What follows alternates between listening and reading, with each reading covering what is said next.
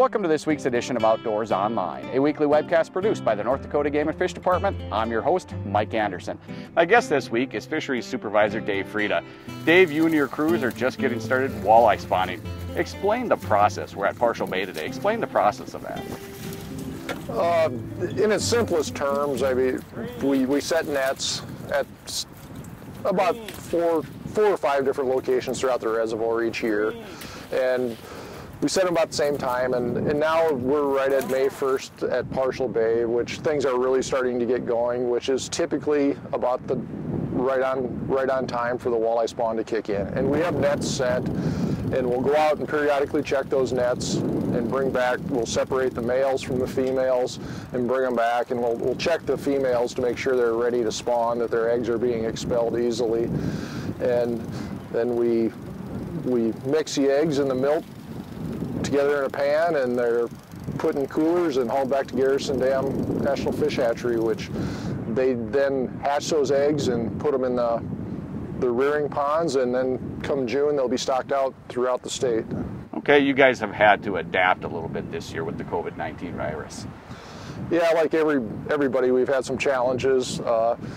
It's resulted in probably taking some more time, some precautions, keeping our distances, using physical barriers in the spawning process between people and wearing masks, traveling single people instead of big groups in a vehicle.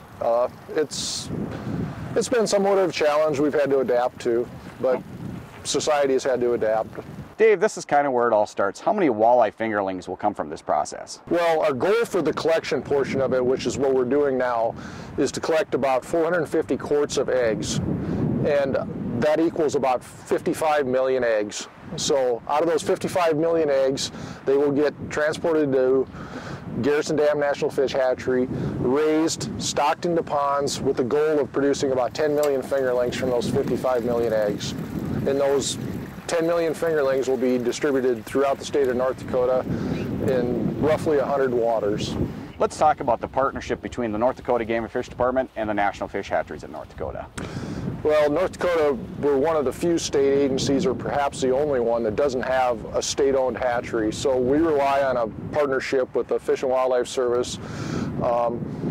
We provide some funding, they provide some funding and staff, and we have a partnership which we do most of the field collection, transportation of fish. They do the physical raising of the fish, and then us as Game and Fish go take those fish out of the ponds and stock them throughout the state. So, you know, some lakes do have some natural walleye reproduction, but you said we're going to stock about 100 lakes.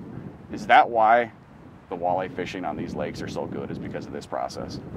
Oh, without a doubt. North Dakota annually stocks probably more fingerling walleyes than any state in the union.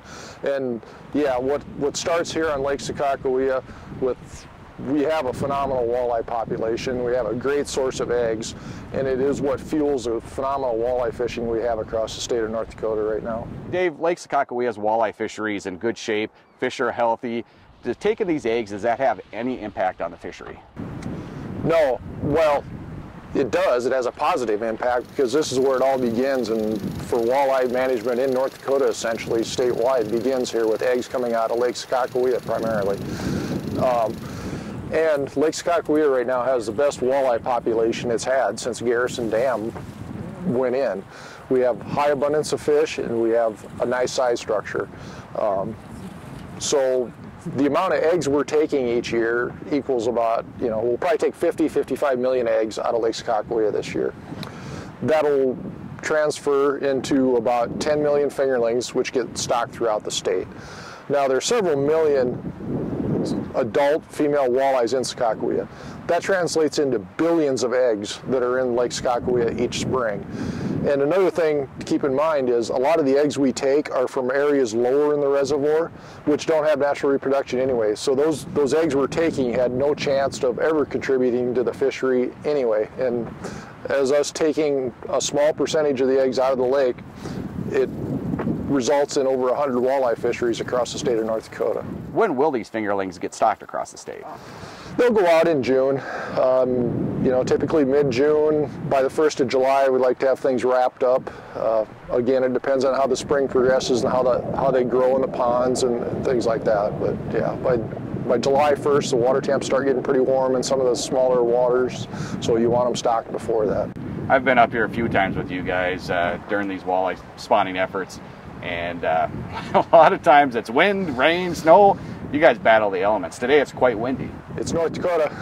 It's spring in North Dakota, and we have wind, lots of wind, and some years it's cold, some years it's hot. This year we've had a little bit of a challenge where we've had relatively nice weather and warm, but temperatures warm too fast on us sometimes, and those water temps, when we get these hot sunny days, they can really spike, and that affects our egg quality also. A lot of great information, Dave. Thank you.